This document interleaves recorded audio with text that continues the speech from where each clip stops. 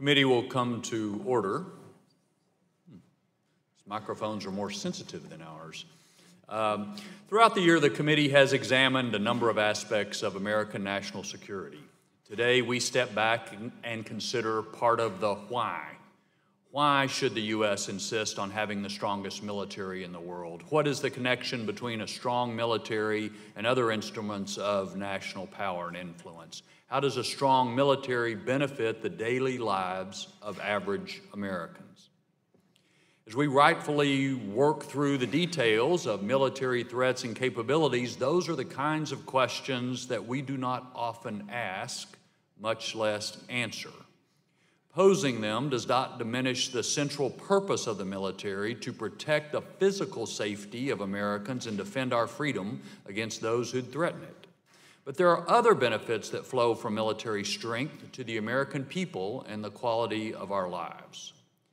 Today on the floor, we have the opportunity to do something we have not done in nearly a decade, which is to adequately fund the military on time. But one year's budget does not repair the readiness problems that have developed over the years, and it does not adequately respond to adversaries threatening our superiority in several areas. We need a sustained policy, one we stick with even as political currents wax and wane. Such a policy requires looking at these deeper questions of why military strength is important. For more than 70 years, the dominant view in both political parties has supported American military superiority. Many of the underlying reasons, which were learned at a high cost, have come to be taken for granted and are even being challenged at both ends of the political spectrum. Perhaps we need to be reminded of what's at stake. I welcome our distinguished witnesses, both of whom can provide valuable perspectives on these issues. I also want to thank Chairman Goodlatte and the Judiciary Committee for loaning us the use of this room while ours is being worked on. Unfortunately, the loan expires at noon, so we will try to get to as many members and questions as we have time before then. Let me yield to the distinguished acting ranking member, the gentlelady from California, Ms. Davis. Thank you very much, Mr. Chairman. I want to thank you for bringing this important topic forward today. I also want to welcome our witnesses, Dr. Inbudin and Dr. Brands, and thank them for appearing today, and request unanimous consent to submit the ranking member's statement for the record. Without objection. You know, Mr. Chairman, we continue to need a whole-of-government approach to adequately support national defense.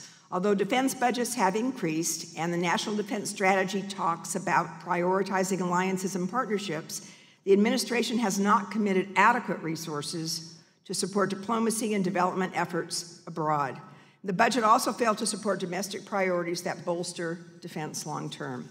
Defense innovation can spur growth, and major acquisition programs can create jobs, but so too do essential and much-needed investments in education, in infrastructure, research and innovation, energy solutions, healthcare, the workforce, and many others. Congress needs to sufficiently support the full spectrum of defense and non-defense priorities. Defense spending should be based on a realistic strategy and supported by rational budgetary choices. We need to take a close look at our investments and to take actions that will yield savings and raise revenues. We must invest wisely when it comes to national security, and we must be realistic in matching strategic objectives with our finite national resources. Thank you, Mr. Chairman. I look forward to receiving our witnesses' testimony. Thank you. Our witnesses today are Dr. William Inbudin, Executive Director, and William Powers, Jr. Chair at the Clements Center for National Security and the Lyndon B. Johnson School, Associate Professor at the University of Texas at Austin, and Dr. Hal Brands, Henry A. Kissinger Distinguished Professor, School of Advanced International Studies, Johns Hopkins University, and Senior Fellow, Center for Strategic and Budgetary Assessments. Without objection, both of your full written statement will be made part of the record. Thank you again for being here. Dr. Inbudin, the floor is yours. Well, thank you very much, Mr. Chairman and Congresswoman Davis and other distinguished members of the committee. It's an honor to be here with you today. I'm going to focus my spoken remarks around three main points, all of which I develop in more detail in my written testimony. These 3 points are, First, the threats to the international order posed by revisionist great powers, Russia and China. Second, the role that the United States played in creating this order and continues to play in sustaining it. And third, the ways in which a strong military enhances our diplomatic and economic policies. So first, in our present moment, this international order is beginning to erode under growing stress and strain as revisionist powers such as Russia and China seek to undermine or even overturn the American-led order. While increasing numbers of voices in the United States and in Europe take for granted the benefits of the order while questioning the cost, value, and viability of maintaining it. As Robert Kagan observes in his new book, world order is one of those things people don't think about until it is gone. The good news is this world order is not gone yet, but it is decaying inside and imperiled outside. However, we should not lump Russia and China together for the nature of their threats is different. Russia is largely a declining power with a host of internal demographic, political, and economic pathologies and very few allies or friends. Vladimir Putin does not have a positive vision for constructing a new international order. He only seeks to play the role of the arsonist with the current order, while reasserting Russia's seat at the high table of international politics and trying to edge the United States aside. Thus, his efforts to undermine European unity, sow chaos and destruction in the Middle East, threaten Russia's near abroad border states, and foment division here in the United States. In contrast, China is an ascendant power that seeks to become the dominant hegemon in Asia, while extending its influence across the Eurasian landmass and into Africa and Latin America. China's ambition appears at once more subtle but also more grandiose. It seeks to confine the American-led international order just to the Western Hemisphere, while building a new China-led order based on mercantilism, regional tributary states, and rules set and enforced by China designed to benefit only China. This seems to be the strategic vision animating things like the Belt and Road Initiative, its belligerent island construction and base building in the disputed territories of the South China Sea, its flouting of international human rights and religious freedom standards, forced technology transfer and theft of intellectual property rights victimizing many American companies, and then its ongoing information operations inside the United States and other free nations.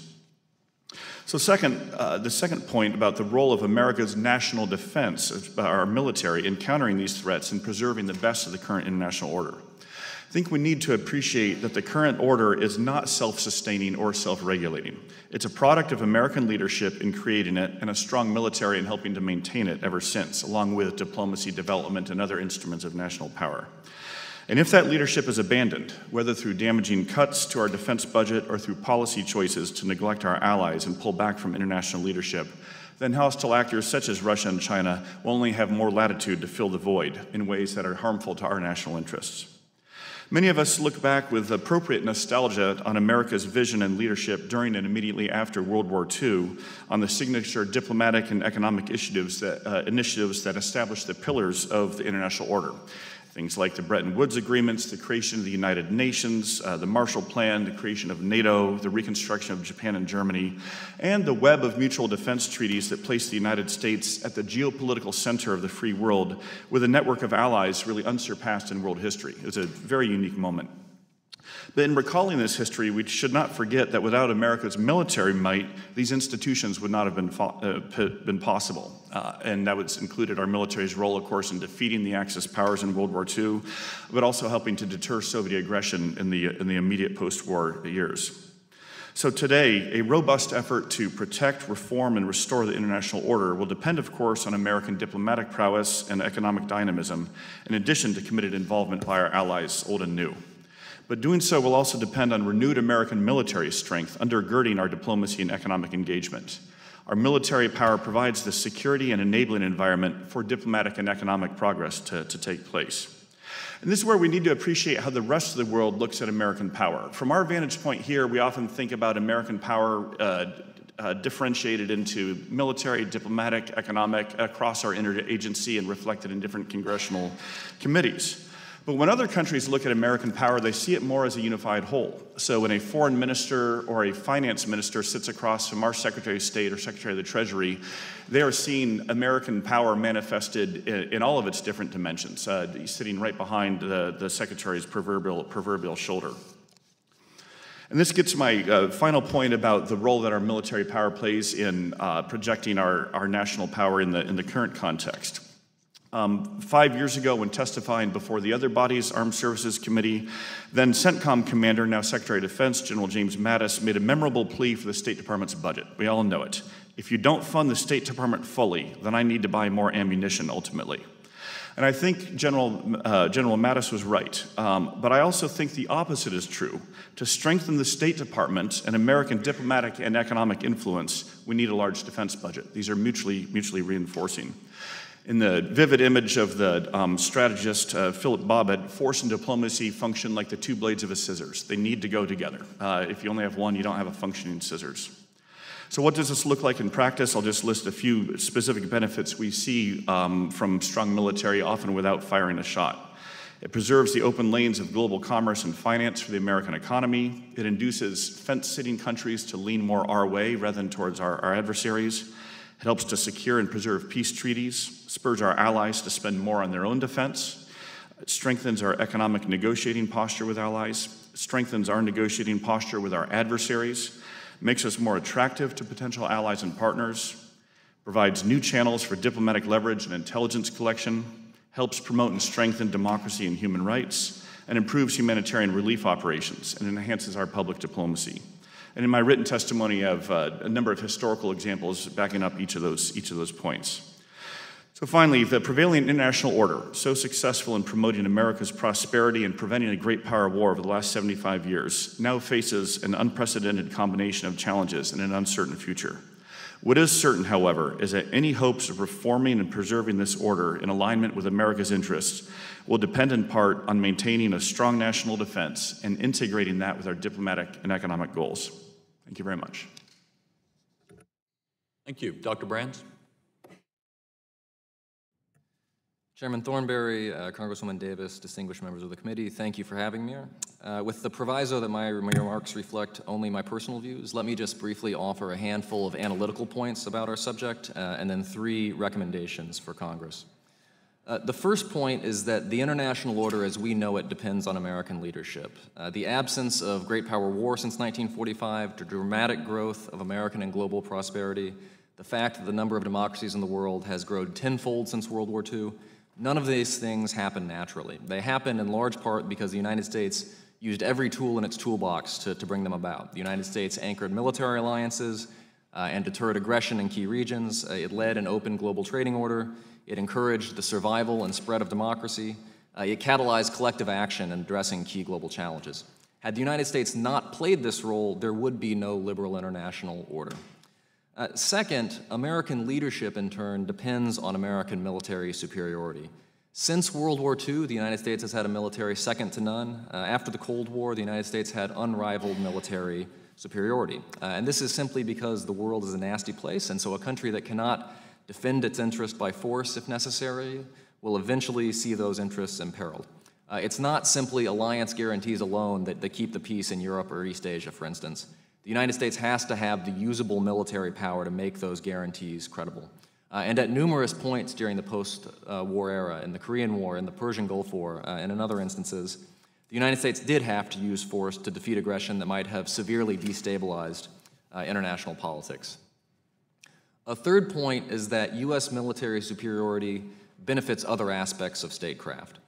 One reason U.S. economic statecraft has succeeded in forging a prosperous global economy is that U.S. military power has provided the geopolitical stability and the freedom of the global commons on which that economy depends.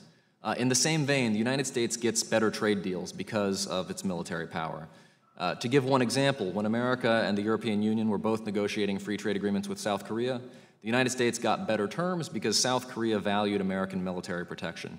And looking beyond economic statecraft, U.S. military power assists critical diplomatic goals such as nuclear nonproliferation because it provides the reassurance that allows allies such as Japan, Germany, and South Korea to forego nuclear weapons. A fourth point is that America needs a vast military superiority, not a marginal superiority, to preserve its interests. This is in part because the best way to deter wars is to convince rivals that they cannot win them. It's also because the United States has global responsibilities. Russia may be able to concentrate its forces in Eastern Europe. China can concentrate its forces opposite Taiwan. The United States does not have that luxury because it faces multiple challengers in multiple regions simultaneously. And so it is not enough for the United States to have the world's strongest military. It must have the world's strongest military by far. A fifth point is that today, U.S. military superiority is being eroded by developments at home and abroad. The most serious challenge comes from the major power rivals that Dr. Inboden mentioned, China and Russia. These countries have conducted sustained military buildups that are meant to offset U.S. advantages, to deny us access to Eastern Europe and the Western Pacific, and to allow these revisionist states to project power globally. And as a result of this, regional military balances have shifted dramatically. Chinese or Russian leaders might think that they could win a short war against America in the Baltic or in the Taiwan Strait. And of course, the United States faces intensifying military threats from Iran and North Korea, as well as continuing dangers from terrorist groups. At the same time, the United States has disinvested in defense over the past decade. Real dollar defense spending declined significantly after 2010, notwithstanding the plus up from BBA 18. And the combination of that decline and continuing budgetary instability has had severe impacts on readiness, modernization, and force structure alike. All told, the United States has less military capability today relative to the threats it faces than at any time in decades. Sixth, as U.S. military advantages erode, the international order will also erode. If Russian or Chinese leaders think they can win a conflict with America and its allies, they will be tempted to behave more aggressively. If we can no longer project decisive power in the Middle East, Iran and terrorist groups will have freer reign in that region. And as U.S. military superiority is diminished, American competitors will feel empowered to challenge us across the full range of economic, diplomatic, and security issues. With this in mind, here are three recommendations for Congress. First, scrutinize closely the National Defense Strategy and the National Military Strategy, both of which were finalized this year. These documents outline how DoD will protect U.S. interests amid intensifying competition, and I would urge Congress to closely examine whether DoD has a realistic and unified approach to doing so. Second, prioritize long-term budgetary growth and stability. The budget increases due to BBA 2018 are welcome, but if defense spending flattens out after FY19, DoD will not be able to do badly needed nuclear and conventional modernization simultaneously. It will not be able to repair accumulated readiness problems. It will not be able to sustain America's ability to project power. So sustained growth in defense spending is critical, as is ensuring that funds are provided in stable and reliable fashion. Third and finally, remember that military power is not enough. Threats like Russian information warfare and Chinese economic coercion are largely non-military in nature. Gray zone conflict reaches across multiple dimensions of statecraft and is meant to shift the status quo without provoking a U.S. military response. And so even as the United States rebuilds its military advantages, it must also strengthen and better integrate the non-military tools of national power. And here Congress can use its oversight authority to encourage whole-of-government approaches and ensure that there is balance among the tools of American statecraft. Thank you. Thank you, and thank you both. Henry Kissinger says this is a time where we have more information available to us than any people in history, and yet it's harder to have perspective than it's ever been. And I think both of y'all have helped provide some perspective. Dr. Brands, one of your statements really stood out to me. The United States has less military capability relative to the threats it faces than at any time in decades. Let me first ask, Dr. Inboden, do you agree that compared to what we face, what our advantage is less than any time in decades? Yes, I would agree with Dr. Brands on that. I mean, perhaps a partial modification would be the 1970s were not very good for our posture vis-a-vis the Soviets as well, but yeah.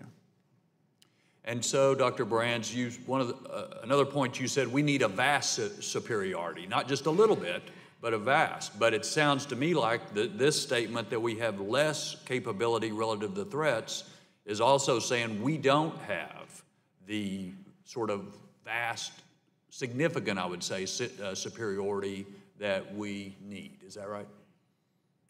Yes, I think that's right. I think we are headed toward a position of what might be called strategic insolvency, where we simply don't have the means that we require to achieve all of our ends. And I would just point specifically to studies, unclassified studies, which have shown that the United States would have enormous difficulty upholding its alliance guarantees in the Baltic, for instance, or in defending Taiwan from a determined Chinese attack. Well, I just want to ask then, again, kind of the so what question. So one of the statements in your testimony is, as U.S. military advantages erode, the international order will erode. I would like for both of you to explain to the average American why he or she should care. Why does that matter if the international order that we have built in the last 70 years erodes? Why don't we just let other people go tend to their own problems? Why does it matter to our lives as we're trying to take care of our families and so forth? Dr. Imboden? Well, Mr. Chairman, when I travel around our respective home state of Texas giving talks to average Texans about American foreign policy, this question does come up a lot. And the way I try to put it is the world is a pretty rough neighborhood, and if the United States is not the strongest guy on the block and steps back from that, somebody else will step in. We may think as Americans it'd be nice if we could just sort of step back and let the other countries take care of their own business, but unfortunately a number of those other countries, such as China and Russia, have much worse intentions, much more malevolent intentions for the neighborhood. And so we can't expect the neighborhood's going to be peaceful if we let some other strong men come in. So if I'm living in Amarillo, Texas, why do I care if China is the dominant power in East Asia? Well, if you're living in Amarillo, Texas, you're going to have a couple concerns. One is just the fact that if we don't deter their aggression over there, it could well come to our home shores. And again, this is where a troubling but vivid historical analogy is the 1930s, when the United States thought that we could just protect ourselves behind the security of two oceans and let those problems in Asia and let those problems in Europe take care of themselves. We saw with Pearl Harbor that those problems will come over here. In a different way, the 9/11 attacks also showed us that problems in one corner of the world can come and hurt us elsewhere.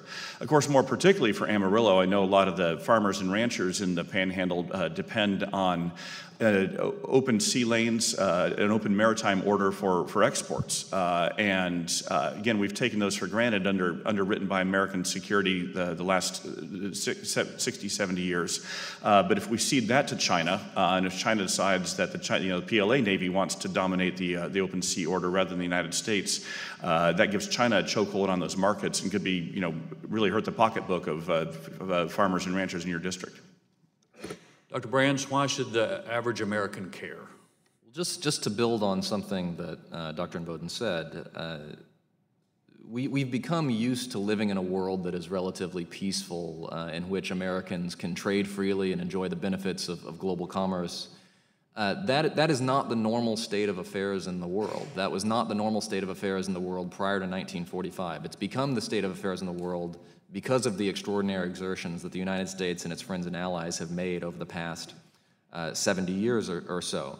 But if we were unable or unwilling to make those exertions, I think we would see the world revert to a more normal state, a more competitive state, a state in which more aggressive countries like Russia or China would try to impose their own rules on the world or on parts thereof. And to give a very concrete example of how this would matter to Americans, imagine a world in which China has fully established a chokehold on the South China Sea and all of the maritime commerce that goes through there, which is a large portion of the world's maritime commerce.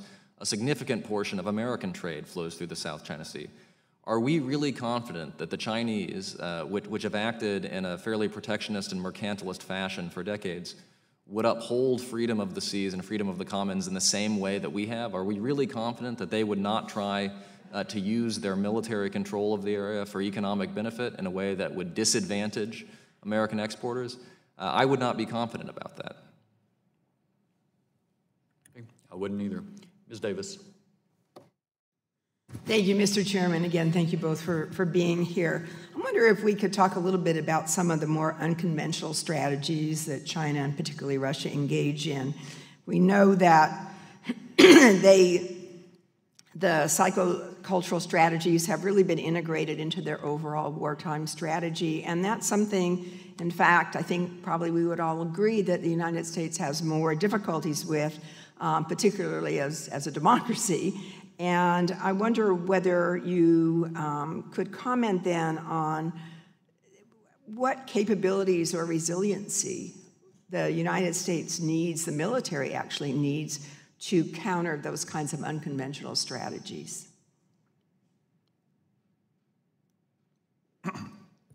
Thank you very much, Congresswoman. It's an excellent question, and something that Dr. Brands and I have been giving a lot of thought to, and a number of other strategic thinkers as well. This is where I'd first go back to some of the points you made in your opening statement about the other elements of national power having a key role to play here: diplomacy, economic power, trade, intelligence as well.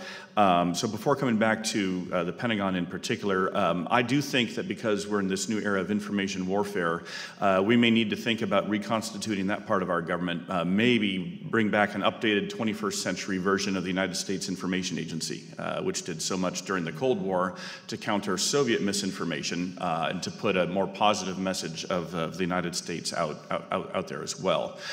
Some of those capabilities I do think need to be under the Pentagon as well, but it might need to, if we do a whole new agency like that, that might need to be separate. Likewise, I do think the Pentagon needs to certainly upgrade its cyber capabilities, as we're seeing, the Chinese pursuing this, to use Kissinger's phrase, salami slicing strategy of incremental gains, not necessarily overt uses of force, and then asymmetric advantages against us. They're not trying to build 14 or 15 aircraft carriers to directly counter ours, but rather whether it's their cyber capabilities to disrupt our command and control, their anti-ship missiles, things like that. But returning to how American power is used, I do think it really needs to be an integrated effort where the Pentagon is going to play an absolutely essential but not fully sufficient role. And we need to get the State Department and the other agencies in the fight as well, if you will. Mm-hmm. Dr. Brands? I would largely agree with that. I would just open with the broad comment that while we have a defense strategy, while we have a military strategy, I'm not sure that we have national strategies for competition short of war. And in part, that is because the sort of competition short of war that we're seeing today occurs across jurisdictional boundaries within the U.S. government, to say nothing of occurring across sort of jurisdictional boundaries internationally. And so it may be that we, in addition to needing particular tools, need additional ways of integrating the efforts of various pieces of the U.S. government to make sure that we're all moving in the same direction in addressing these challenges. I would agree on the centrality of the cyber realm in this respect. The only thing I would add here is that while I'm not an expert on cyber, my understanding is that the challenges we face in the cyber realm are as much an issue of authorities and rules as they are of capabilities. In the sense that my understanding is that our cyber capabilities are quite good, but that we are only beginning to grapple with the question of how those capabilities might be used in either a peacetime or a wartime context to protect our interests. And I think the DoD cyber strategy that was released just recently is a useful step in the right direction. Can I add, one additional thought on this is where I think America's security assistance programs run by the Pentagon in tandem with the State Department can play a really essential role, because our country has an asymmetric advantage with our values, with our democratic values. And those are quite attractive to a lot of other citizens, especially those living in autocratic, repressive countries such as China and Russia. And particularly the role our security assistance has played in promoting civilian control of the military, rule of law, non-combatant immunity as a standard for using force. That's one reason why our growing web of allies and partners in the Asia Pacific have been so repelled by China and have been drawn towards us. It's not just our strength, it's also our values. Yeah. And again, a lot of that is done by the State Department, but the Pentagon has a really key role to play in upholding those as well. Thank you very much. Mr. Chairman, I might just add, I was going to follow up with their vulnerabilities and whether we're actually leveraging them as much as we could or should in the realm of free expression and other areas, again, that reflect our values. Thank you very much. Thank you, Mr. Chairman. Thank you. Mr. Mitchell.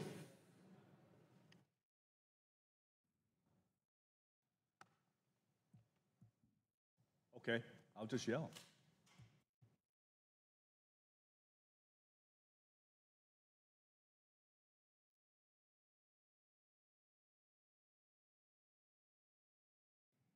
Thank you. Sorry, gentlemen. Dr. Brands, in your three recommendations, you refer to the Defense Department in their efforts to protect U.S. interests amid intensifying conflict, that we need to review those plans and ensure they're realistic. My guess is you've already done that to some extent. Do you have specific areas of concern or questions whether or not, in fact, those they are realistic? Any feedback for the committee? I would just flag two areas in particular with respect to the National Defense Strategy. And in general, I think the National Defense Strategy is a very good document. I think it properly orients the Department of Defense toward major power competition. I think it properly flags the importance of U.S. alliances and partnerships, and I think it properly emphasizes issues of readiness and lethality. I have a couple of concerns about the how of that document. One is, I think there is a question about whether the strategy that is laid out in that document is in fact ambitious enough. In some ways it is a step back from the two-war strategy that the United States has had in one form or another, essentially since the end of the Cold War. And it essentially says that if we have to fight in one region, we will be capable of deterring, but not necessarily prevailing in another region. And so I think it's important to know precisely what is meant by that and precisely what level of risk we would be taking in the Middle East, for instance, if we found ourselves in a conflict in East Asia. Let me ask you a question about that. Doesn't part of the problem come with defining what a war is at this point in time? You referenced a short-term conflict in the South China Sea versus the extended engagement we've had in the Middle East. I mean, those are dramatically different scenarios, correct? Absolutely. And I think the other challenge we face is that when we talked about two major regional contingencies during the 1990s, we were talking about most likely a war against North Korea, nearly simultaneous with a war against Iraq. Some of the conflicts we're talking about today would be of an entirely different magnitude. If the United States had to fight a conflict against Russia or against China, these would be conflicts with countries that are major powers in their own right. They have their own precision strike complexes. They both possess nuclear weapons and a range of advanced capabilities. And so these conflicts would consume a much larger portion of our force than the conflicts to which we became accustomed during the 1990s or the 2000s. One more quick question up front, and I don't want to change to another topic, but don't you believe that if we end up facing a conflict with either China or Russia, more often than not, we end up doing that via surrogates and not necessarily with the nation state itself? I think both of those are unfortunately realistic possibilities. And so it's entirely possible, for instance, that the United States could find itself wrapped up in a conflict with Russian proxies in the Middle East, for instance. Sure. But I think that we can't ignore the danger that the United States might come into, whether by deliberate Russian action or miscalculation, a more traditional state-on-state conflict involving our easternmost NATO allies, so that we might come into a significant state-on-state conflict with China involving Taiwan or the East China Sea or the South China Sea. Let me change topics in the minute and a half I have left.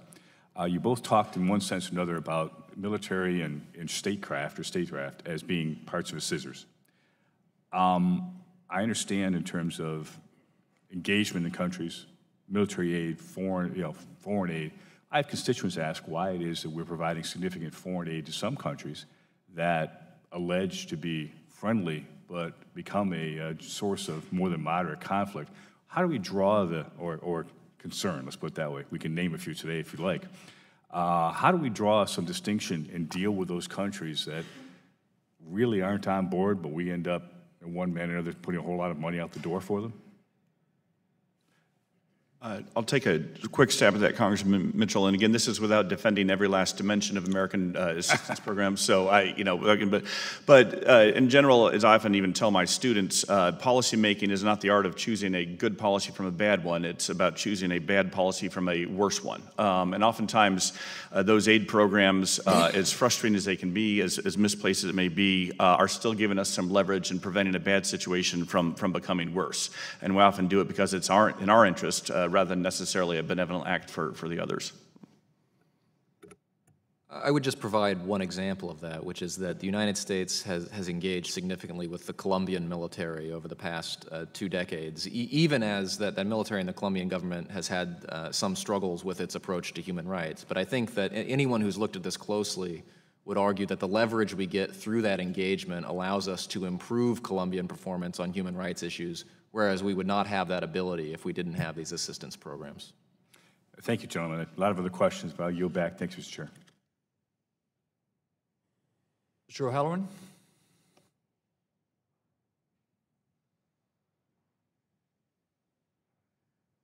Sorry, technical difficulties.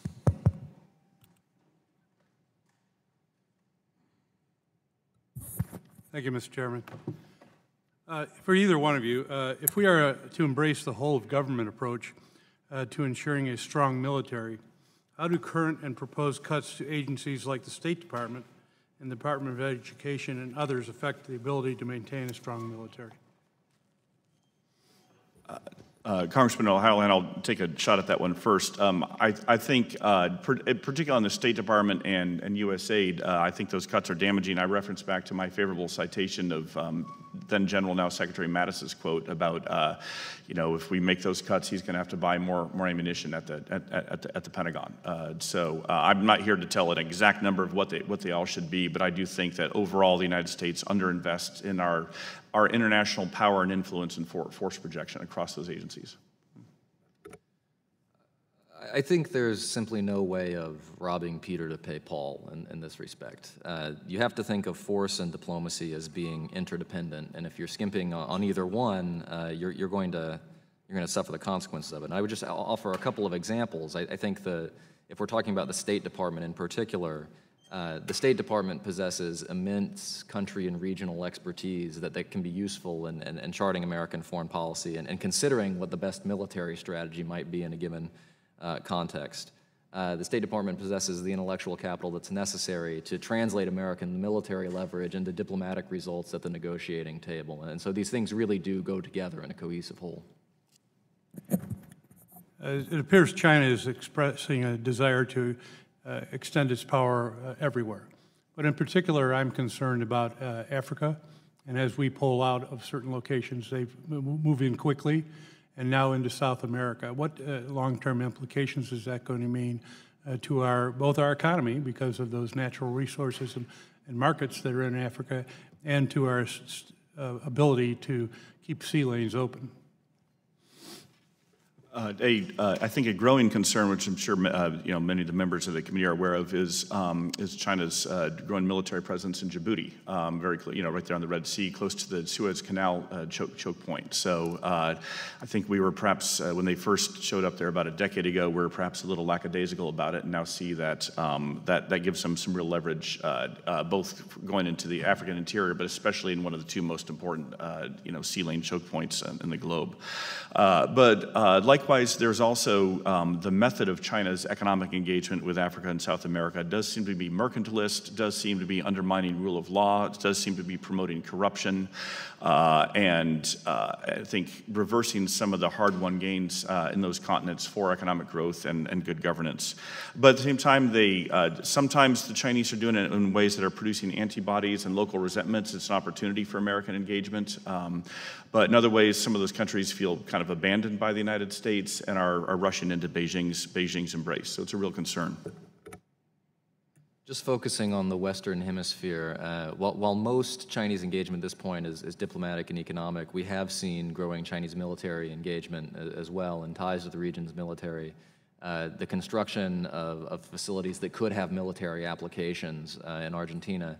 And so over the long term, I worry that China might try essentially to do what the Soviet Union did during the Cold War in terms of gaining leverage on the United States by establishing a military presence within the Western Hemisphere. Just building on something that Dr. Inboden said, while we are certainly dealing with the consequences of increased Chinese engagement in sub-Saharan Africa and in Latin America, the best antidote to that is our own engagement rather than necessarily trying to frustrate China's. Thank you, Mr. Chairman. I yield. Dr. Gallagher?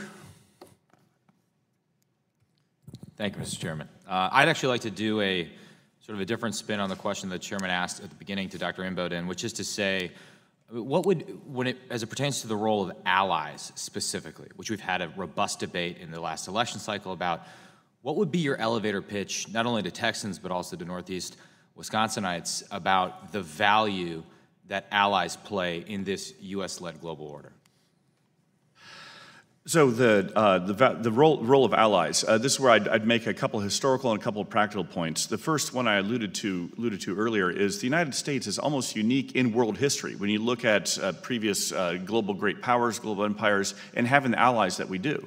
And when Americans skeptical of allies first hear that, they think, okay, these are more burdens we've taken on. But allies are also, these are countries that have sworn themselves and their young men and women to die on behalf of Americans, to stand alongside us and fight there. So that's something unique. Other countries don't necessarily have this. Then I would point to one reason we know our allies are such a source of strength is they drive Russia and China crazy. That's why Russia and China are spending so much time trying to peel our allies off from us. The third point I would make, especially when the burden sharing question comes up and whether our allies are doing enough for their defense, is that's a concern I share. I'm glad to see a number of our allies finally increasing their defense commitments. But oftentimes, and this is less appreciated, the best way for us to get our allies to step up their defense spending is to maintain and increase our defense spending. Great example is Japan in the 1980s and the Reagan administration. We were having acute frustrations with Japan as essentially a free rider on the American security umbrella. They were tremendously underfunding their defense forces. But then once Reagan comes into office, dramatically increases the American defense budget. That gave him leverage to go to Prime Minister Nakasone, and Nakasone in turn took great political risk and dramatically increased Japan's defense budget and their maritime defense perimeter as well. So I think that's a case study. When we do more, our allies will step up and do more as well. So in that dangerous neighborhood you referenced earlier, it helps to have friends that have your back. Exactly. We can never have enough friends. Dr. Brands, we've invoked Henry Kissinger at various points in this hearing, but it almost sounds like we're making a critique of a Kissingerian form of realism, right? It seems like both of your testimonies support more of a unipolar world. I mean, to the extent that's true, push back on that if that's not true at all. And if it is, however, if it's not stable to arrive at a balance of power between Russia and China, or America and China, or America, China, and Russia, some sort of bipolar, multipolar world, what is it that the structural realists are missing about the current state of play in the world? So I would broadly agree with the statement that a unipolar world brings stability that a multipolar world would not, because what it essentially allows the United States to do is to sit on the sources of conflict in the international system. And so we can maintain those alliances in regions like Europe and East Asia that suppress historical antagonisms between, say, Japan and its neighbors. We can prevent countries from destabilizing the system by pursuing means of aggression. We can check phenomena like nuclear proliferation that could make the world much, much more dangerous. And so the fact that we are willing to pay a little bit more in terms of maintaining the system means that we actually get a very good deal in the long run, because the world as a whole is much more congenial to our interests and to our values. And I'm running out of time, but is there, given that we don't have infinite resources, the world is very dangerous, is there anywhere you think we can play a little bit of Moneyball, where we may be able to reduce our investment and actually get more in the process? I think just as a matter of reality, we're probably headed towards a period in which we will be taking more of a light footprint approach in the greater Middle East. But I think it would be a mistake to think that we can somehow disinvest from that region entirely. We still have forces operating in Afghanistan, in Iraq, and Syria. We still face significant threats from terrorist groups, and we've seen that when we pull back, those threats get bigger. We still face the threat from Iran. And so we may have to shift our prioritization of various regions, but we will not be able to disengage fully in a military or other sense from the Middle East. Dr. Imboden, quickly. I would agree with Dr. Brands. I mean, too often the debates are put as an all or nothing. We're either entirely in the Middle East and over-leveraged there, or we're entirely out, likewise with Asia or Europe. So I do think a recalibration is in order, perhaps a half step back from the Middle East and South Asia compared to where we were 10 years ago. But as we saw with our complete pullout of Iraq in 2011 and then the commensurate rise of the Islamic State, we way overdid it there. And so sometimes even a residual leave-behind force in a key region can play exponentially better benefits for us as a preventive. Thank you both. Mr. Chairman, I know when you refer to me as Dr. Gallagher, you're making fun of my failed academic career, but I'll take it nonetheless. It is only appropriate if Dr. Gallagher was going to question Dr. Brands and Dr. Imboden that you all be, on a similar page there. Ranking member. Okay. Mr. Wilson. Thank you, Mr. Chairman, and thank both doctors, and we appreciate Dr. Gallagher being here too. And for the last 70 years, America has maintained its values and freedom by upholding a security umbrella for the rest of the world. During that time, we've witnessed Western Europe's revival. We've seen Asia's economic boom. We've seen the collapse of the Soviet Union. And the result is that we have, with the liberation of and the establishment of democratic governments in Central and Eastern Europe, also in Central Asia, we now see the largest number of nations in the history of the world which have free and democratic governments and institutions. To me, it's very exciting, and it also relates, as you cited, global commerce, opportunity that we've never really had before.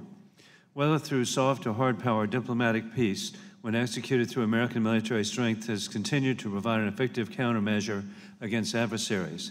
The strength is also reinforced by the defense industrial base, which continues to innovate, support the global economy, and provide confidence for our warfighters in cutting-edge technology.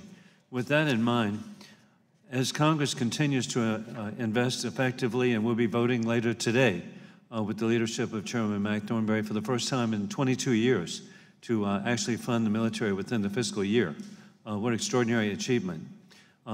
With the investment in industrial base, how can we maintain our competitive edge when intellectual property theft is so fragile within the military industry? And either one of you can answer.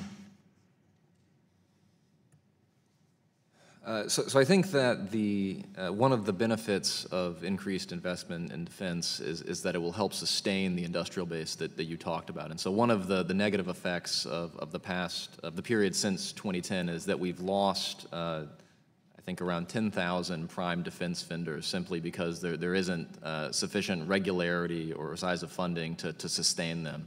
And so it's worth remembering that if we are looking at a point where we might have to significantly mobilize the nation for a conflict, we need to have that industrial base to draw on. And I think that also involves taking stronger protections for intellectual property and pushing back against industrial espionage and other practices that our adversaries have taken to undermine our industrial base.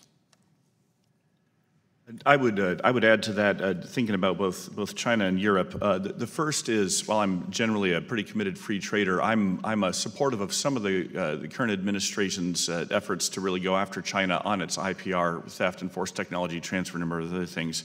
However, going back to my comments about allies, I worry that we are taking this fight on with one hand tied behind our back because we have our withdrawal from TPP, some of the other tensions with a number of our allies. I think we'd have a more effective way of addressing China's malevolence in this area if we were doing it with a united, broad, multilateral front. Then the second point would be when we are having this issue with the Soviet pipeline and a number of our European allies in the Cold War sharing sensitive technology with the Soviets. Again, sometimes you have to address that asymmetrically. And the way we were bringing our European allies on board was when we deployed the intermediate range nuclear forces in Europe, enhanced their sense of security, and that gave them a little bit more of a comfort level to then stop sharing so much technology with the Soviets. Thank you very much. And additionally, the challenge of regularity, hopefully Chairman Thornberry will get that corrected.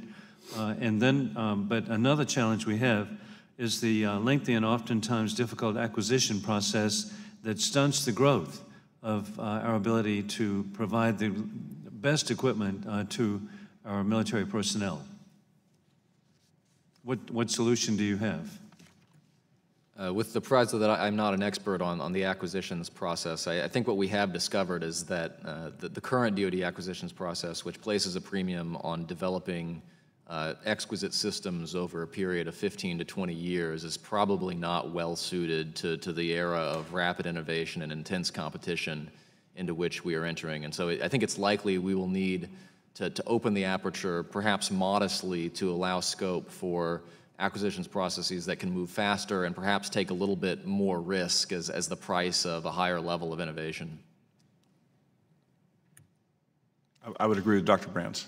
And thank you. And again, with the ever-changing technology, any recommendations you have on how this can be handled would be very appreciated. Thank you very much for being here today. Mr. Byrne? Thank you. I think a lot about the labor workforce that we have to depend upon to make the stuff that we use to protect the country. I used to run the two-year college system in Alabama and was the chair of the Workforce Planning Council. And one of the things we had to do was to get the workforce ready to build a brand new class of Navy ship. So we had to create that expertise from scratch. So one of the things that's concerned me is that we get a labor force up and trained to create a certain weapon system. And then we say, okay, now we're going to shift to another, and we've got a hiatus here of a couple of years. And then that workforce is let go, and then we got to go hunt up a new workforce, get them trained, take the time to get them to the level of expertise that they can do the work. Any thoughts about what we can do about that? Well, again, that's getting a little far outside my realm of expertise, but I'll just say that, one, this is a problem not just for our military industrial base, but also for the country at large, obviously, with automation, with so much of this rapid innovation. And so this gets back to to use the cliche, the need for a whole of government approach and making sure our education system is preparing people for, 40 years ago is for 1 or 2 jobs over the next 40 years. Now it may be for 40 different jobs over the next 40 years. But the other thing I would say is, stepping back, when we look at different windows, when we have rather precipitously cut our defense spending, whether it was 1945 to 50 right after World War II, or the Cold War peace dividend right afterwards, we overcompensated with that, and some of the short-term gains we got, whether in diminished government spending or transfer to the private sector, were soon overtaken by much more costly security challenges, as well as having to go back and reinvest in getting a lot of those assembly lines up and running again. So I think being a little more gradual in our changes would be a key. But also, I was talking to a company this morning that does things in the aviation industries, and so much of the stuff that they're doing started out as defense, but now it's being used over on the civilian side. So the impact of the defense spending and defense technology on the rest of our lives is pretty significant. We have to have people with that expertise, at different levels. And by the way, I'm a big skeptic about how far automation is going to go to replace a lot of these workers. I think people are being a lot more optimistic about what automation can accomplish than is actually the case. But I worry about that workforce. You're right, it's across the board. It's not just in DOD. But I worry that when we make decisions in defense, we don't think about what the consequences are to the workforce and then to the overall economy. We have this sort of up and down cycle. I would just say I think part of it goes back to the regularity of funding. So the more turbulence we have and levels of funding that's provided, the worse it makes the turbulence for the workforce as well. The only other thing I would add is that I think what the challenges we face today, particularly the challenge from China, has highlighted is that there are shortfalls not just in the way that DOD approaches national security challenges, but the way the country as a whole approaches national security challenges. And I think the Chinese challenge in particular is highlighting the gaps we face in STEM education. I think it's also highlighting the challenges we face in getting close, productive cooperation with some of the highest innovation parts of the American economy. I'm thinking of Silicon Valley in particular. And I don't have easy solutions to either of those two things, but those are two areas that I think both the department and people who care about national security more broadly will need to be focused on intensely in the years to come. Well, I don't have any doubt if we make it a focus, just like we did at the Sputnik moment in the 50s and when we put a man on the moon, when we focus on something, American ingenuity, American know-how, and just the quality of the American worker will do it. But it's like we don't have our policy act together to know what it is we're trying to do strategically. What are we trying to accomplish? And maybe, I hate to say this, maybe China is forcing us to focus on something we should have focused on all along. One other thing I would add on that is the private sector has to step up here as well. And I am concerned about some of the trends we see in Silicon Valley, which is still the main hub of American innovation, where, the revolt of the Google employees over any sort of cooperation with DOD, and yet relative silence over what seems to be a growing Google entree into China and cooperating on a censored search engine. And so, the Pentagon, in the last couple of secretaries has done quite a bit of outreach to Silicon Valley, but that needs to be reciprocated by the private sector as well to understand that, they may be Google employees, but they're American citizens as well, and there's a duty there. Thank you for both your insight. I yield back. Mr. Smith. Thank you, Mr. Chairman. I apologize for coming in late, had meetings downtown this morning.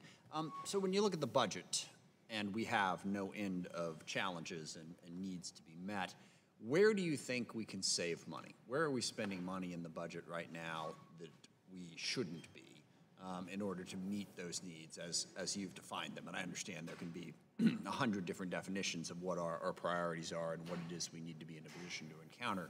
But as you've defined them, and you look at the Pentagon right now, and I get the acquisition procurement reform piece, I'm talking more about specific concrete programs. Is there a place where we're spending money that doesn't really match up with what the threat environment is going to be going forward? So I think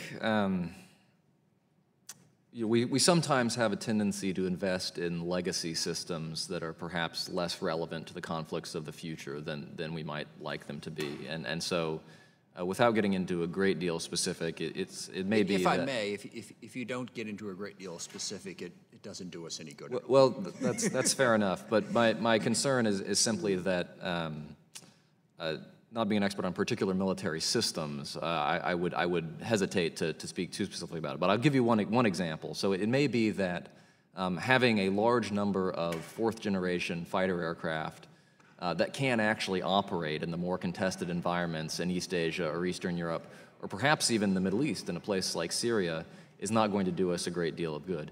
It could be that there are circumstances in which we might not be able to use our carrier fleet, for instance, in a conflict with China. And so it may be that we need to be putting more money into the technologies of the future, whether it's fifth-generation fighters or unmanned underwater and unmanned aerial vehicles that can bust A2AD bubbles, than into the legacy systems. But what I would just say there is that even hoping to achieve greater capability through innovation requires money. And so what we found at the end of the Obama administration was that DoD was doing some very interesting things with new technologies under the offset, under the aegis of what was then called the third offset strategy, but did not have sufficient funds to actually develop and field those capabilities.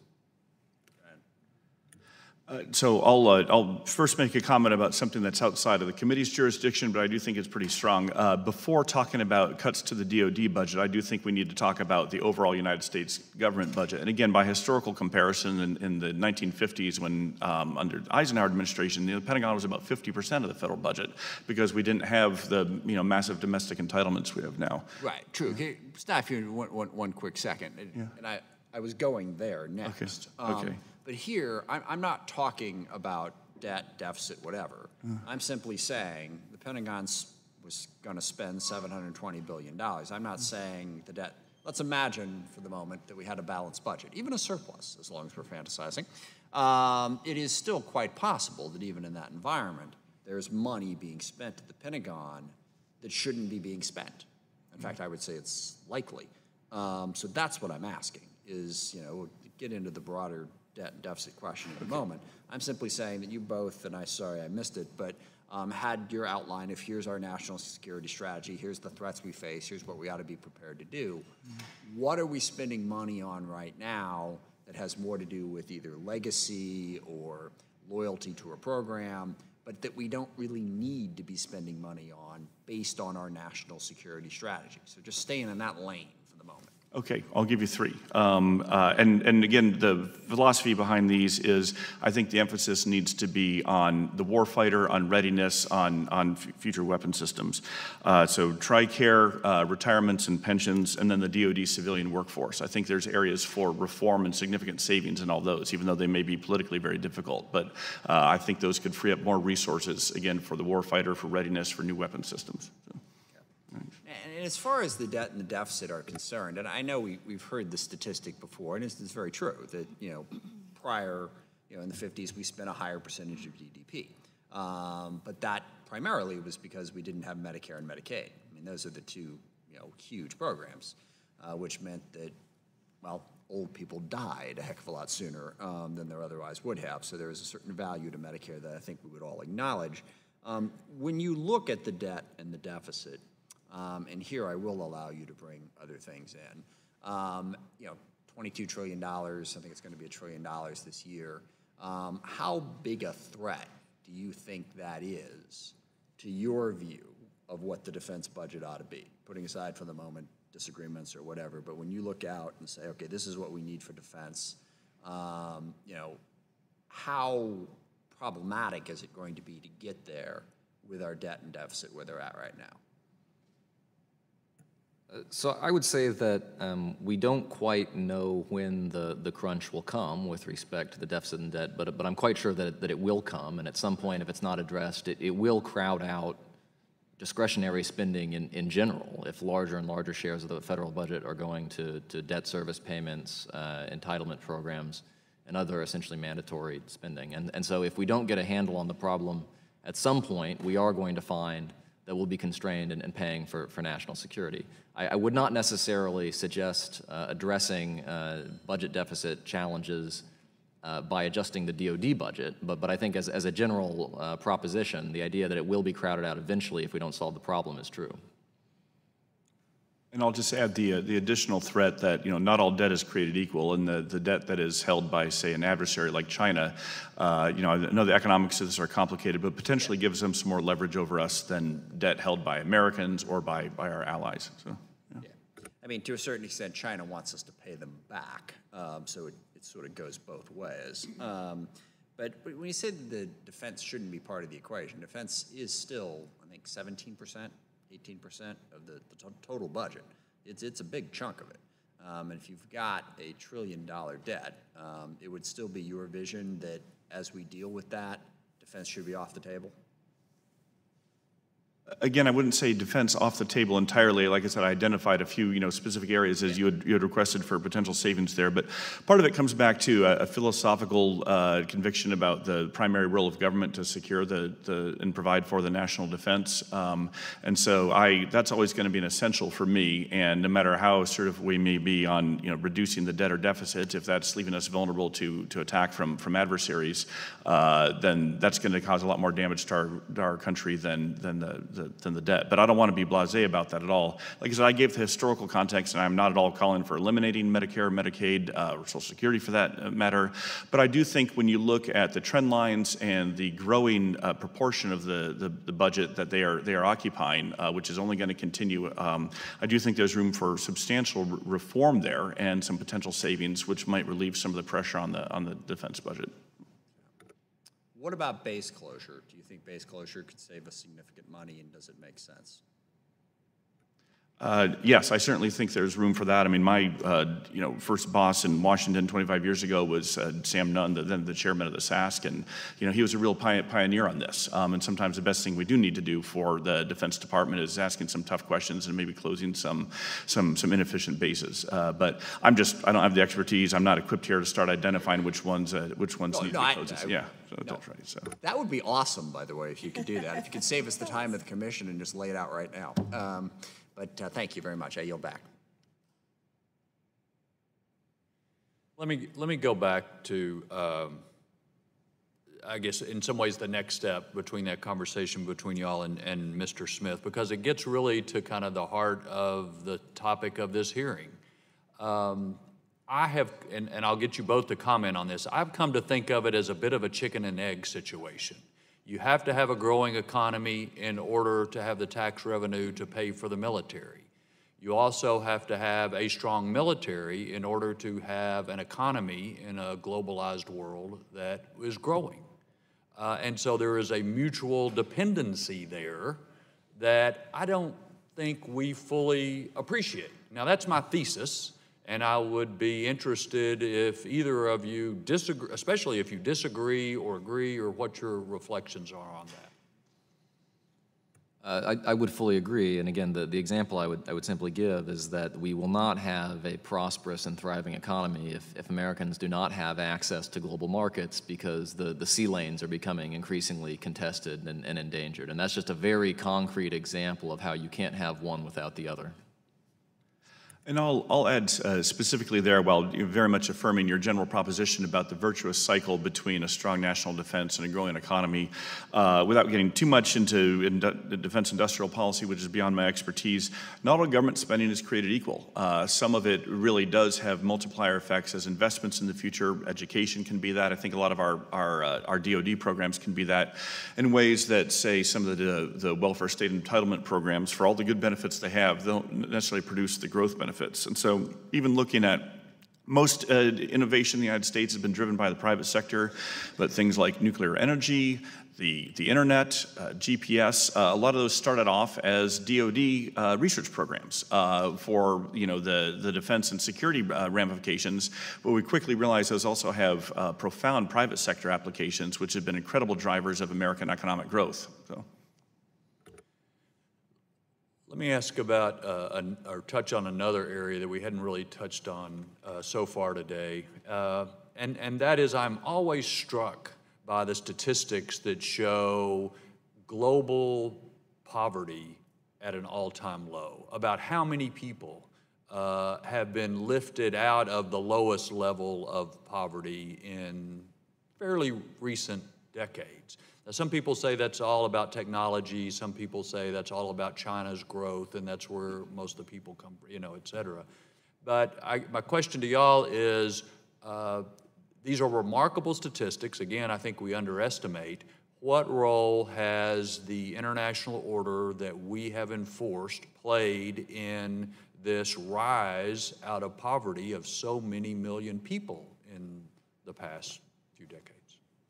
I'll just start by saying peace, the absence of war, is a great antidote to poverty. I mean, we certainly see historically war is one of the great triggers of poverty, with the death and destruction and devastation that it causes. And so, insofar as our military has preserved the great power of peace for the last 75 years, that in and of itself has given, say, a country like China the opportunity to, rather than being fearful of being invaded by its neighbors or being in a regional war, to undergo tremendous economic reforms and development there. But Dr. Brands may have something to add.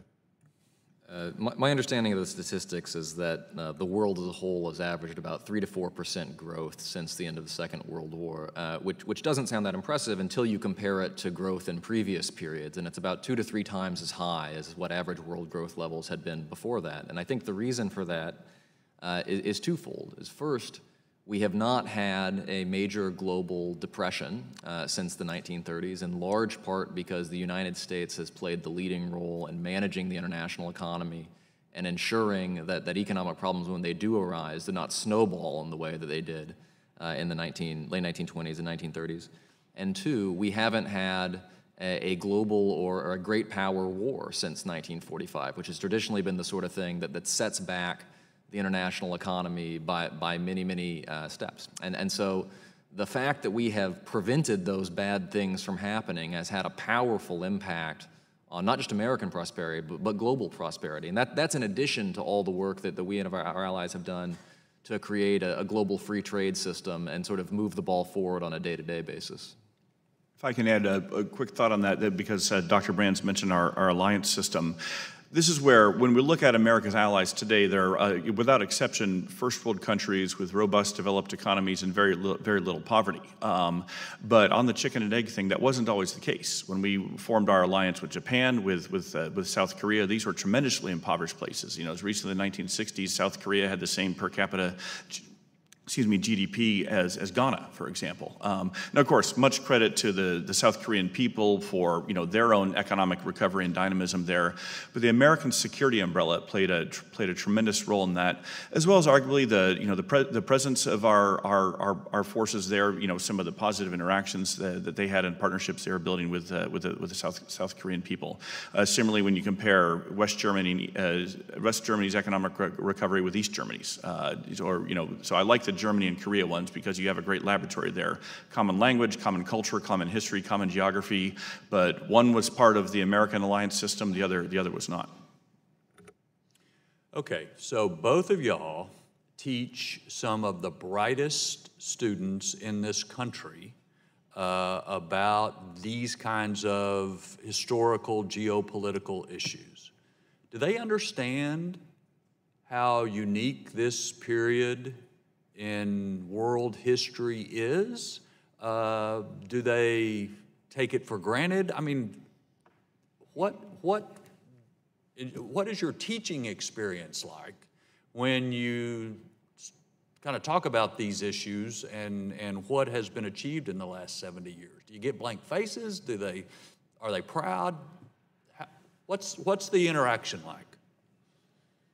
I would say that they are increasingly coming to appreciate how extraordinary the past 75 years have been, in part because they are witnessing the way in which the world seems to be growing more dangerous every day. And so it's easier for them to imagine what a world that was not relatively peaceful, prosperous, and democratic would look like. I would further add that I think history is a great teacher here. And so to the extent that whether when we're dealing with the students at Johns Hopkins SAIS or at UT or with any citizen, the more sort of historical sensibility we can provide in terms of demonstrating that the past 75 years have not been the norm in human history. They've been very much the exception, is a way of driving home the points that we've been talking about here. And I'll just add to that with a shout out to our wonderful students at the LBJ School and at the University of Texas, Austin more broadly. On the one hand, each fall when we welcome a new class in, one of the first discussions I have with them is what are their memories of the 9/11 attacks. And 10 years ago, these were very vivid memories. They were in elementary school or junior high or high school at the time. By next year, we'll have the first generation of college freshmen who are almost all born after 9/11. And so I'm realizing what used to be a memory we could rely on about our country's vulnerability and the need for a strong military is now becoming a history lesson. But the second thing I've found to my great encouragement is each May I take 20 UT undergrads sponsored by the Clements Center over to London for a month of study on the history of the US-UK relationship. And this is very strong focus on World War II and the Cold War. And we take the students over to Omaha Beach for 3 days, to the D-Day beaches for 3 days, including the Omaha Beach Cemetery, and having them walk through the Omaha Beach Cemetery and see those 10,000 graves of American soldiers who were their age when they were killed, and see that this was the sacrifice that America made to liberate Europe from fascism is very powerful for those students, much more so than any stem-winder of a lecture I could give them.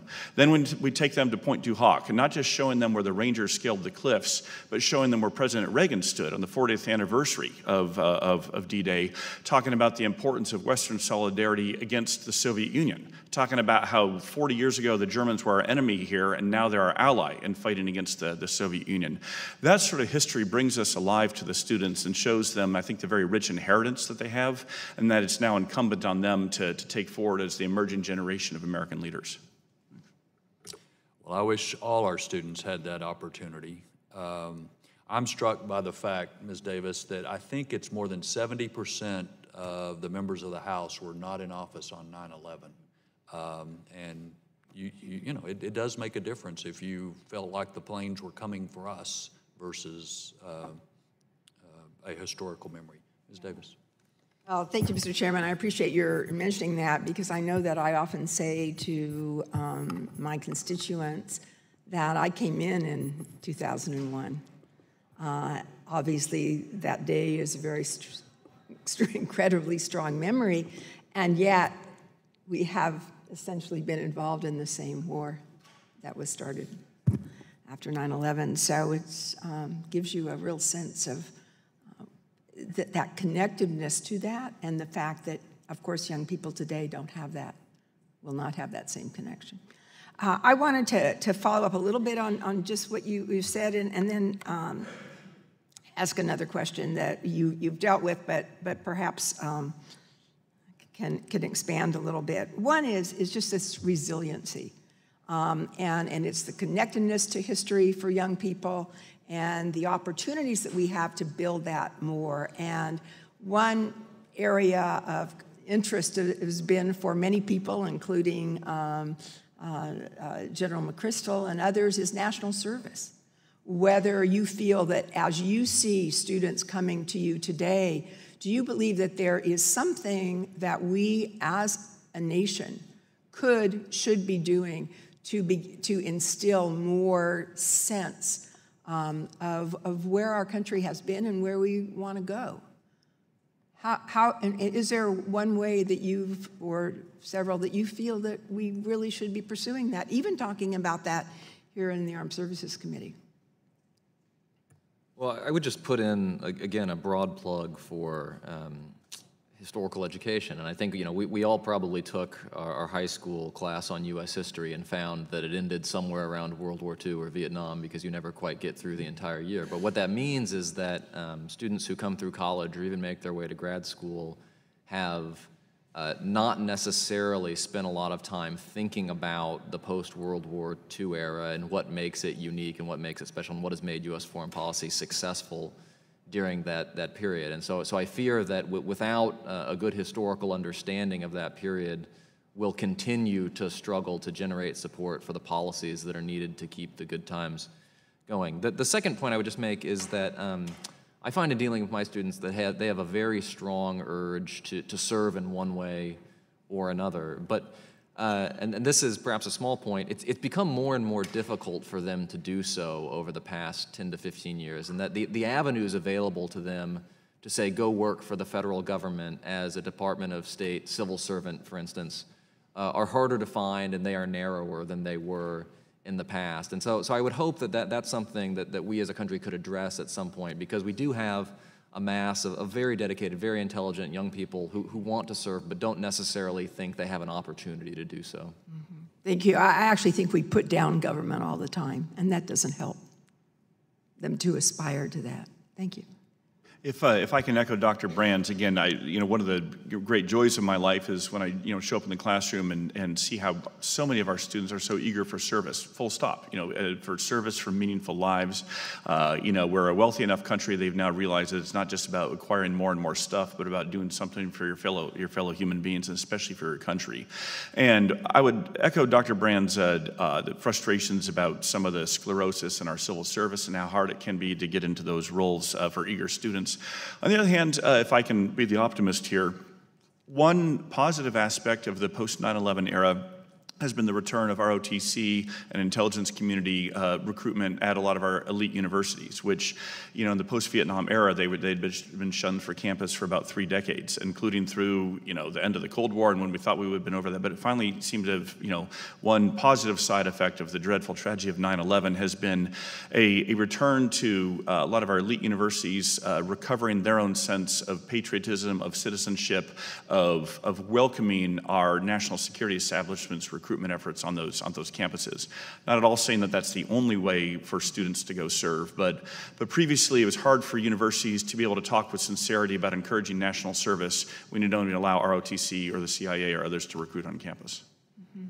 Yeah, thank you. And just quickly, is there a better way that we should be organized when it comes to our national strategy? Obviously, we make great mention of more whole of government approaches, and yet when I think about our trade policies today, particularly, and some other policies, you don't see that they're integrated in such a way that we really recognize the implications of those.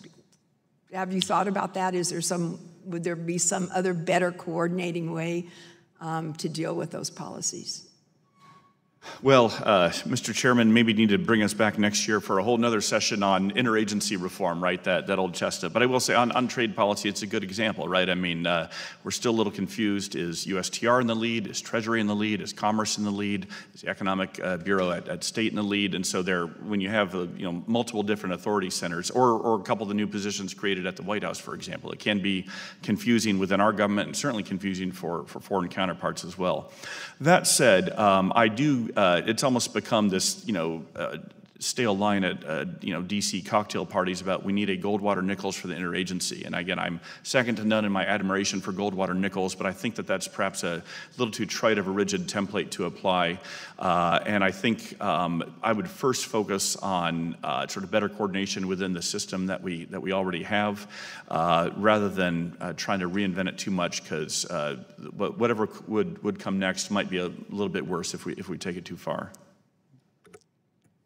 I would just say that the interagency process and interagency coordination are difficult by design, simply because they bring together so many different actors with diverse viewpoints within the U.S. government. And so we could think about specific institutional or structural reforms that might help smooth the process. But I think the big takeaway for me is that whatever structures or whatever process you have will only function if they are the subject of commitment to making the process work and commitment to having a normal structured process from the very top. And without that, whatever process you have is destined to fail.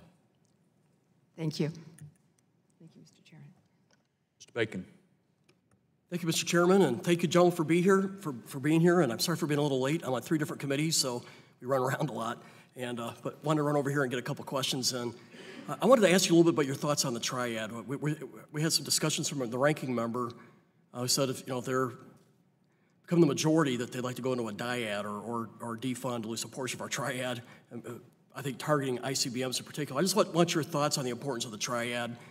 Why should we care? Why should our constituents care? Thank you. So I think that even though we don't think about nuclear deterrence very much, nuclear deterrence is perhaps the most important thing that the Department of Defense does, in the sense that the nuclear danger is something that really is an existential threat to the United States. And so my top line point is just that it's worth taking this issue very seriously. With respect to the triad in particular, I understand the urge to try to seek savings by looking at the nuclear enterprise, but I would just say there are very good reasons why we have a triad in the first place. It provides redundancy. It presents basically insuperable targeting difficulties for any adversary that might try to mount a disarming first strike. And it gives us insurance against the prospect that a major power adversary might try to gain an advantage in the nuclear realm by building up rapidly. And when we look out at the world today and we see that the Chinese are modernizing their arsenal quite rapidly, the Russians have been modernizing their arsenal for about a dozen years now at a time when the United States has not. I think the arguments for a triad now are as strong as they have ever been. Go ahead. I would again echo everything Dr. Brand said, but two other dimensions I would add in addition is we also do need to even be more robust in supporting ballistic missile defense. I know that's not a part of the triad, but the defensive component there, going back to President Reagan's vision in 1983, now we're seeing it much more acutely with threats from North Korea, possibly Iran, depending on how that program continues to develop or not, because we don't necessarily want to be in the position of the only option being an overwhelming retaliation, right? If there's a way we could deter, stop that. The second reason why I think we need to continue to upgrade and maintain the triad is going back to discussions about our allies. I worry about an eroding commitment among some of our allies to their own nuclear deterrent, especially the British. And with future political uncertainty in the UK and possibly a new government coming in that would, has pledged to eliminate their nuclear arsenal, all the more important that we're still maintaining and upgrading ours. Well, thank you. I really appreciate your comments on that. I'm a big advocate for a triad, and we need a robust deterrence. And to go to a dyad, I think, would be threatening and add risk in our world environment. Now, a little more in your wheelhouse, perhaps, is Chinese economic growth versus ours. Right now, it depends what you look at. They're about 90% of our GDP, roughly. I don't know. I'd love to, maybe you have better numbers. But if they're growing at 6%, and then like in January 17, we had a 1.2% GDP growth, very stagnant. Now we're 4%. What I worry about in the world is if China surpasses us and grows at 6% versus 2 or 1, whatever it may be, what does our world look like? Their values versus our values. We respect individual freedoms, human rights. So economic power is, I think, very important if we want to preserve our values in the world and have a strong voice. But what insights can you add for China versus our economic growth, and how has that changed in the last year? So I'll just make 2 comments.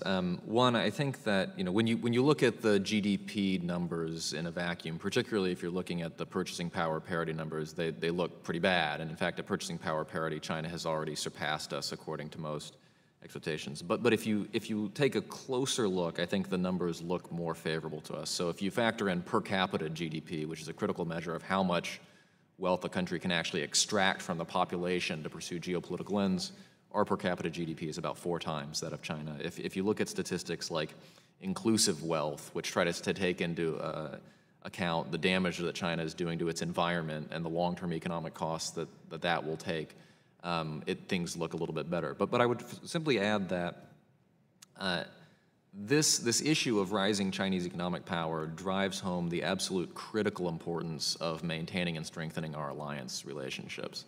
It's one thing if you are comparing U.S. versus China bilaterally in terms of military power or economic power or any other index of national power. It's an entirely different thing if it's China versus the U.S. and all of its allies in the Asia-Pacific. These alliances give us enormous strategic, economic, and geopolitical advantages, and we need to continue to prioritize them. I'll just, again, agreeing with everything Dr. Brand said, but adding a little bit there. You know, with the caveat that I'm very concerned about the growing threat from China. I do think China will be our primary strategic competitor and adversary for the next, 20 to 50 years, probably. That said, we don't want to overdo it, particularly on concerns about the economic front. In addition to some of the different ways of interpreting the numbers he mentioned, they have massive problems with internal economic imbalances, massive internal problems with corruption, and as Xi Jinping has been trying to consolidate his power based on this kind of implicit social compact that the Communist Party has built with its people since 1979 of if the people will relinquish their political and religious freedoms, we will deliver rising standards of living and economic growth. As he's looking at some of the internal economic and corruption challenges they're having, it could be large numbers of Chinese people starting to question that, especially as the Chinese surveillance state is becoming more and more pervasive. I was telling some fellow scholars the other day as we were talking about this that I think Xi Jinping, as much as he's wary of and somewhat afraid of the United States, he's most afraid of his own people. And that's where some of China's real internal vulnerabilities are. So we don't want to create this 10,000-foot tall Chinese monolith either. One last question, if I have time, Mr. Chairman. Good news, we're the largest energy-producing nation again. Are we doing enough with our Eastern European allies to help them not become dependent on the Russian gas? I mean, that's an area that's been a concern of mine when I travel to Poland, the Baltic states, because I think we've had some successes with Lithuania on this. Well, even some of our own bases in Europe are using Russian gas that could just be turned off. It concerns me. Thank you. I'm concerned too. So no, we're not doing enough. And again, I mentioned earlier here in the historical precedent, this was an issue with our European allies trying to be dependent on the Soviet pipeline in the early 1980s, and we right then saw that as a strategic vulnerability. For all the talk about the challenges America faces and a lot of the bad news in the world over the last 10 years, one of the underappreciated, really good news stories has been the shale boom, our tremendous resurgence as arguably the swing hydrocarbon producer on the globe, and yet we have not thus far been able to leverage that enough to help wean our Eastern European allies off of their reliance on Russian gas. May not be able to entirely, but again, I think just some more diversification there, because Russia is able and willing to use that as a weapon, as we've seen with Ukraine and elsewhere.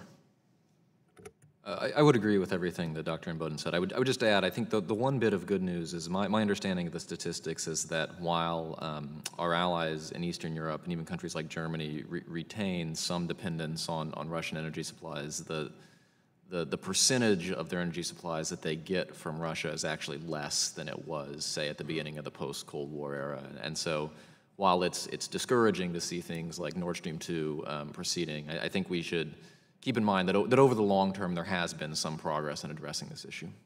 Thank you. Mr. Chairman, I yield back.